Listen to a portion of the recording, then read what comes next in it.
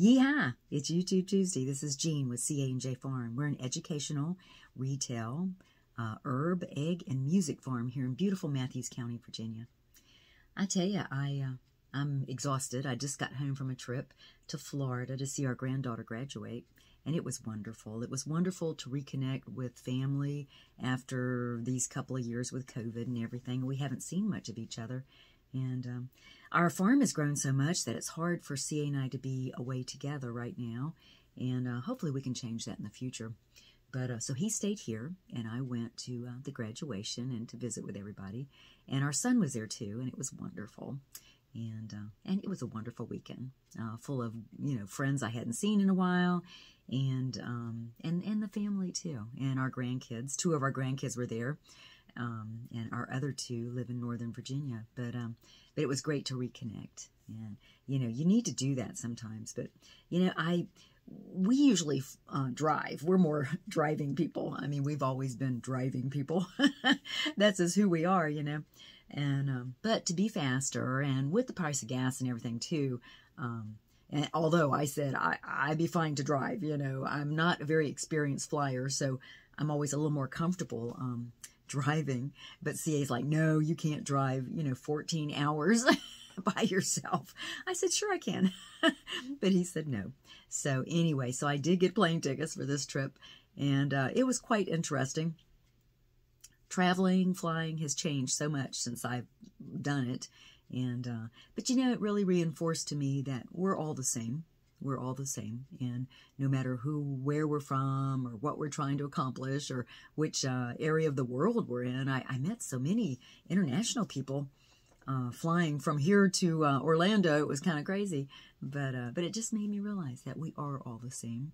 A lot of people seem very stressed out, and the airlines seem like they're struggling a little bit. I didn't get home till like 4 a.m. this morning, and poor CA had to pick me up in Richmond, so we didn't get much sleep. So we're going to hit the bed early tonight, and we just had a quiet day today. Thank goodness it was raining, and it canceled out our farm's landscaping gig, and so I could just be here catching up on some things on the computer, and doing laundry and cleaning up the house a little bit. So anyway, we had a quiet day. But anyway, it was very interesting. Coming home last night, we ran into bad weather, and then one of the planes was broken, so we had to, get off and wait and then get on another plane. And, of course, that put us back here about 3:45, so it was kind of crazy. But I met some of the most coolest people and very nice people. Although there was one bad incident at the airport while we were waiting to get back on our plane. There was this one dad that I guess he was losing it. I guess maybe his son had upset him somehow during their trip. His son looked like he was in his 20s, and the dad was hollering and screaming and cussing and carrying on. And everybody's sitting there like, and his poor son was crying. And I felt bad that, for both of them. I mean, for the dad losing his temper that badly, it was really, really bad. And I hope they worked it out. But other than that, I met some really nice people. I was talking to this one woman from India, and she had been having a good time visiting with girlfriends out west. So she was coming back from there. And then I met this young man. He lives in Richmond. I guess he works with a computer company. And then a store, too, I think, some kind of food store. But anyway, he was fascinating. He and another young lady I met while we were waiting for our second connection. We had our chargers plugged in at this table, so we're all sitting there, And when this dad went off, we all kind of like, became like friends then. We were like, uh-oh, I hope everything's going to be okay. And we started talking about the conditions of today, and the young lady was sitting there, and she had like those Bluetooth earbuds in her ears, and I said, doesn't that worry you, all that, sending and receiving right there near your brain? And she goes, yeah. She goes, it does, but everything coming out new. She says she really feels like they're the experimental generation, and I'm afraid they kind of are, So it was kind of interesting to talk to her. I told her about the time that I know when the little Bluetooth phone things came out, and of course, I've been a farmer for many years, and I used to wear one right here. And when I would be farming and weeding and cleaning out chicken coops and stuff, my phone would ring. I'd just tap the button and I could talk, you know. But I wound up getting a basal cell carcinoma, like right over where that was, and had to have that removed. And I haven't had any problems since then. And my doctor said he thought maybe that's what caused that, because that was like sending and receiving constantly, and I worried all the time. And so I do think we do need to be careful, you know. I wish I had back all the brain cells I've killed with alcohol and red hair dye, you know. So I don't want to kill any more with just electronics, but we'll see. Anyway, but then her and me and this other young man were sitting here talking, and I guess he used to do farming when he was a kid. And he's in Richmond. He says he's going to come down and check out the farm. So we really had a good time connecting. And then on the second plane, you know, where I was, you know, on and then off and then on again, you were with the same people every time. You were just getting on and off. And there was this young man. He was in 6th grade. He was Vietnamese. But he spoke very well. He knew English very well. And he was going to school in Richmond.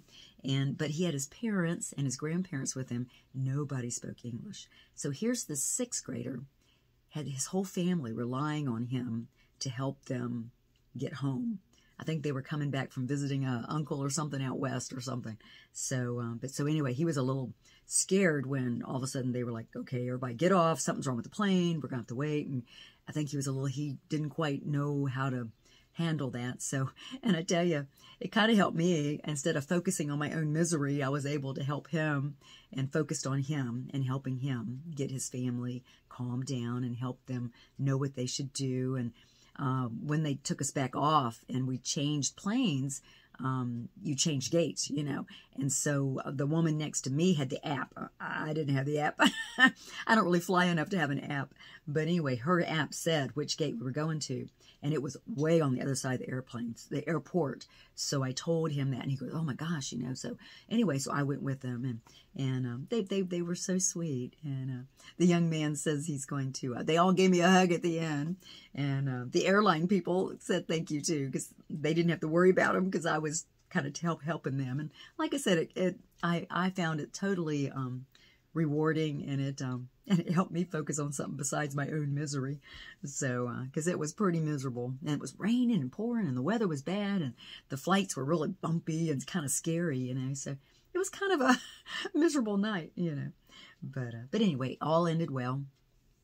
And but it really, talking to all these people just made me realize again that we're all the same. We're all the same.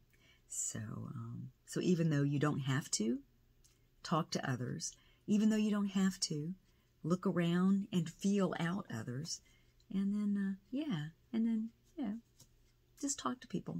And if you see somebody looking like they're lost, you know, say, hey, are you okay? You know, and see if you can help people. You'll be helping yourself too. And you know, next time I'm going to drive. You be well. We're heading to bed. Good night.